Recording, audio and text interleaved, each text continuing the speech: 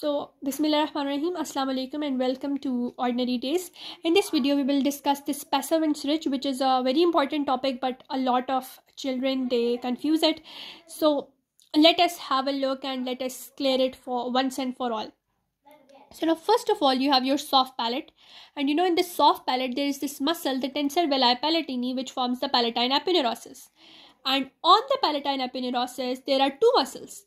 The two muscles, they are this levator villi palatini and this palatopharyngeus muscle. Up till now, all of the things you knew them. Now what happens, there are certain fibers on the superior part of the palatopharyngeus which are going to form a ridge or a sphincter. This ridge or sphincter, which is formed by the superior fibers of palatopharyngeus muscle, it is known as Passavant ridge, and this Passavant ridge is present internal to the superior constrictor. Again, we have the soft palate, the tensor villi palatini forming the palatine aponeurosis.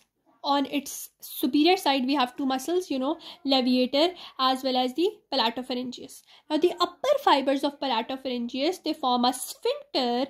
This sphincter is internal to the superior constrictor, and this sphincter is known as the Passavant ridge.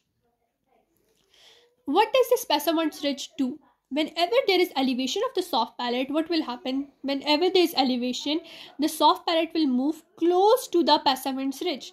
When it moves closer to the Passavant ridge, what will happen? The soft palate and Passavant ridge, both of them, they are going to close the pharyngeal isthmus. That is the opening between the nasopharynx and the oropharynx. Whenever this opening is going to close, the connection between the nasopharynx and oropharynx will close. That closure of the plexus or that closure of the pharyngeal isthmus is so important because it does not allow the food to enter the nose. So this is very important. The major function of the Passavant ridge. Now this Passavant ridge is actually located in the posterior wall of the nasopharynx, and whenever the soft palate will move closer to this Passavant ridge, it will close the opening between the upper part and lower part of the pharynx, the naso and the oropharynx, so the food does not enter the nose in this way. This is the function of Passavant ridge. Now let's discuss the major functions and movement of soft palates. The soft palate controls two openings. One is the pharyngeal isthmus, which is the upper airway, and oropharyngeal isthmus, that is the upper food way. So it controls the pharyngeal as well as oropharyngeal isthmus. And what happens during chewing?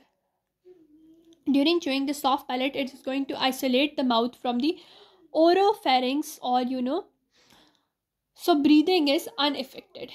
Chewing, oropharynx is separated from the mouth by the soft palate, and it helps in breathing. Passavant ridge, as I told you, whenever the Passavant ridge is there, it is going to cause the soft palate to move close to the Passavant ridge, so it will close the opening between the naso and the oropharynx, so food does not enter from the mouth to the nose. Now the quality of voice, when we close the pharyngeal isthmus, that is the airway, upper airway, if we close it in various ways, we can produce different types of phonics or noises. And sneezing, what happens in sneezing? That blast of air, it is divided between nasal and oral cavities. But what happens in coughing? The air in coughing is pushed out through the mouth. Air and sputum, both of the things, they are pushed out of the mouth in coughing, but in sneezing, the blast is distributed between nose and mouth. But in coughing, the air and sputum, both of them, they are pushed out through the mouth and not in the nose. So during chewing, soft palate is separating your mouth from the oropharynx, so breathing is unaffected. Passavant ridge does not allow food to enter the nasopharynx. Quality of the voice, it can be controlled by controlling the opening or closure of the pharyngeal isthmus. And sneezing, distribution of air. Coughing, all the air out through the mouth. With that, we are done with the functions. In the next video, we will discuss the blood supply, the veins, the lymphatics, and clinical anatomy related to the soft palate.